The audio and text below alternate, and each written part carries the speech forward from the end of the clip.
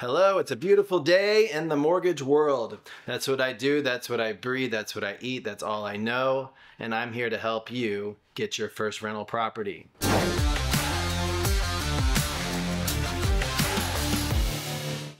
Hi, this is Jody from Great American Mortgage, and all I do is mortgages. And as I was trying to prepare for this video, I was trying to get an idea of what other people are doing.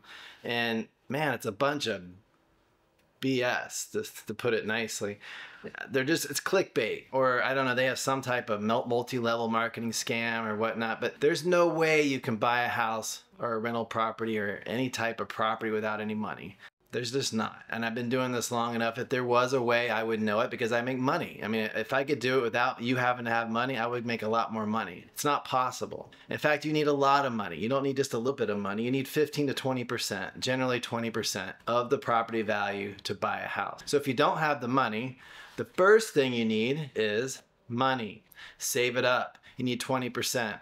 Maybe 15 if you're lucky. So let's say it's $300,000, you need 60 grand. If you're lucky, you do 15%. There are some companies that will do 15% depending on your credit. The other thing is credit. Number 2, credit. You must have a decent credit score. Well, there are some of those bend you over companies that will do it for like 30% down and like 10% interest, like Aethys Capital. You can get, it's possible, but you need money. So if you have money, money is king, right? So you have to have credit, generally about a 720 score or higher. 680 might work. I mean, 620 maybe, you know, but it's very difficult. The third thing you need is you need to contact a loan officer. You need somebody like me to tell you whether you're approved or not. Because otherwise you're not going to get the money you need unless you have cash. Then you don't need me. Then you just go find yourself a realtor that knows about real estate and the investment world, right? But most of us need money. So you contact a loan officer, a broker, and we will see what you qualify for. And there's many options for investment properties. The best option is to go through Fannie Mae or Freddie Mac, your general conventional loan, 20% down, you have good credit, you get a lower interest rate, you get the 30-year fixed, it's a lower payment, you make more on your rental property. That's the way to go if you can. If you can't go that way, let's say that you're a business owner and you don't really show all your income, we can't go that direction, so we can do a no income loan, right? Or let's say even you're W-2 and you work at McDonald's, you make $12 an hour, there's no way you're going to qualify for a home. But you can do the no income route. The no income route qualifies you based on the place that you're buying. So we look at that place, we see how much it's going to rent for, and if it covers the mortgage, we'll approve you without income. You need 20% down, you need decent credit. 680 or so, 720 is better. If you have a 620 score, try Aethys Capital, but you need about 30, 35%, 40% down.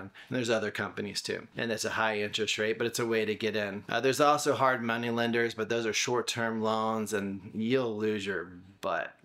I wouldn't do it. All right, so the next thing you need to do.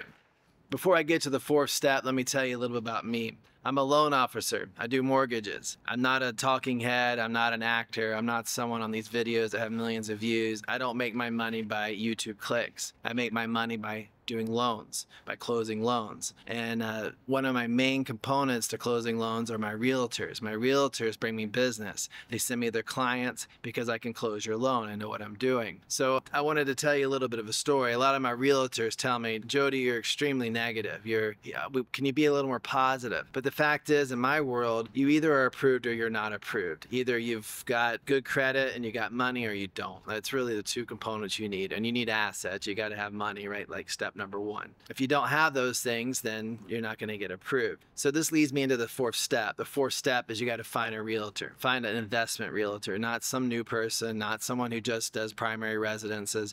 You want to find someone that actually does investment properties.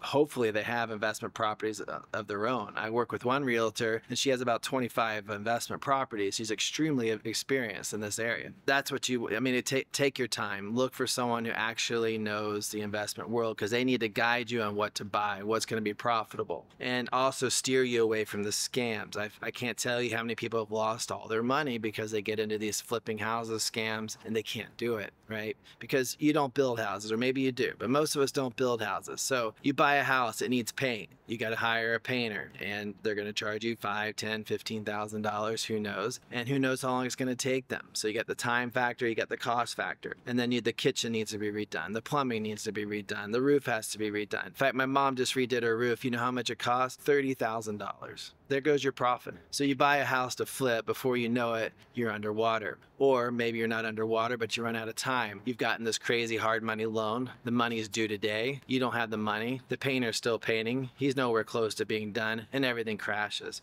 So an investment realtor is extremely important to help you avoid some pitfalls, because there's a lot of pitfalls out there. There's a lot of people who make money off of you.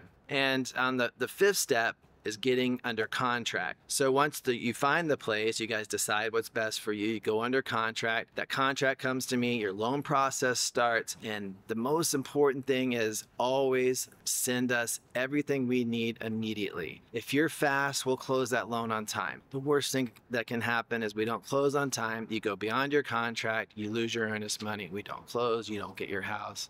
No good. Thank you. Have a great day. It was nice to see you again.